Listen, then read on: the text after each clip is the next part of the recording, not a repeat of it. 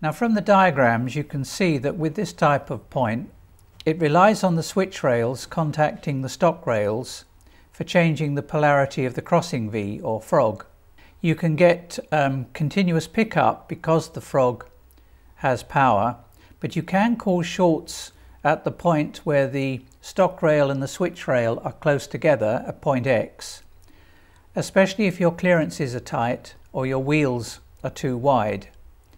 What I prefer would be a control panel or just a set of simple switches, and we can see that at the other end of this layout where I have two switches for the two cobalt point motors.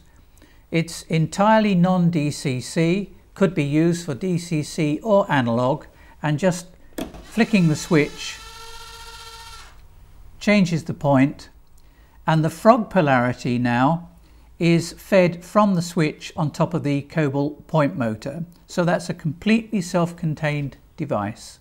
There is a camera truck which is available from Branner Systems, which has the camera in the end and it has a micro SD card at the back, so that you run this along your track, and at the end you plug the USB cable into the rear of the truck and you can download the video.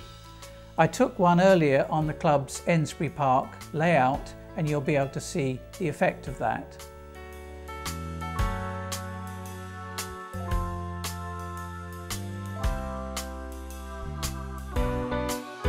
Like the lens unit, the dial goes to maximum and then back to 0. The NCE Pro Cab has a control which has no stop position.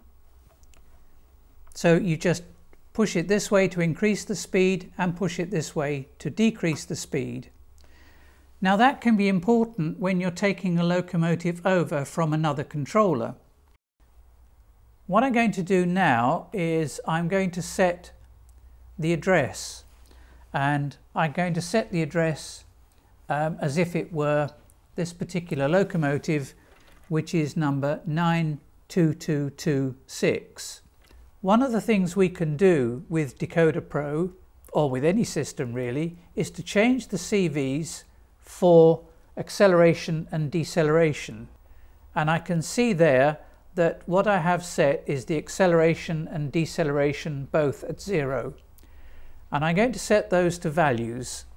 The value I'm going to put in acceleration will be 30, and I'm going to put a different value in deceleration just to show the effect. Then I'm going to write the changes on the sheet. They've both now been written. I'm going to pull it to the back of the track. I'm now going to start it at the same speed, 50%, and now you'll see that it is accelerating slowly up to that speed, and when it reaches maximum speed, if I hit stop now, it doesn't stop immediately, but it comes to a slow halt. Now the speed table consists of a number of different values that can each be set individually in CVs. There is a simpler way of doing things, basic speed control, where you simply set what is called the start voltage, the mid voltage and the end voltage.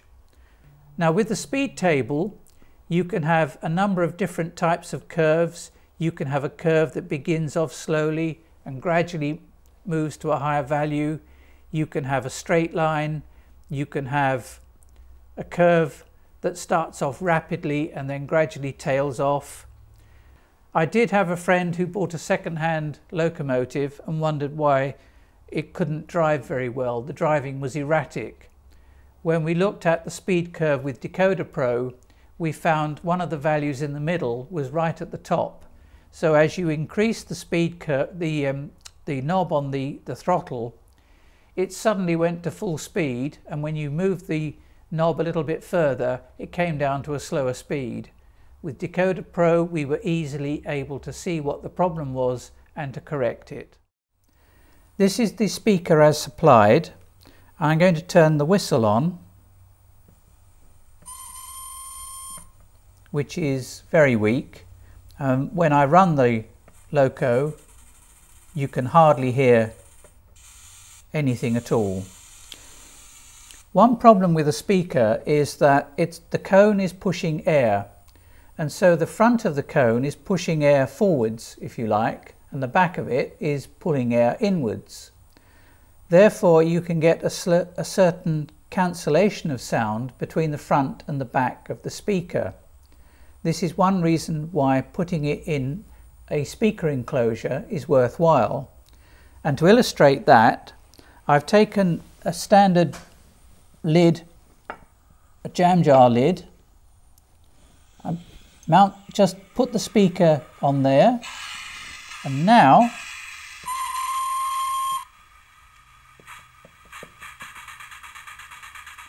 the sound is much improved. So the laptop is communicating with the lens system, and that of course is communicating to the track. The laptop is then communicating to the wireless router, and that is connected to the iPod or the iPad via wireless. The only reason we have this cable is so that we can capture the image. In order to start the application, I need to press WI throttle, and because I have defined the various functions in JMRI, they are appearing here as words instead of just F0, F1 and so on.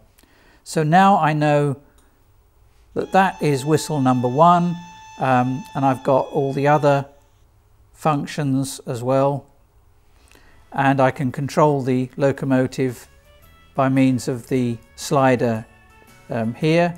This particular slider is called the yard mode slider. It's a center off, so it's useful for shunting. But if I go back to settings,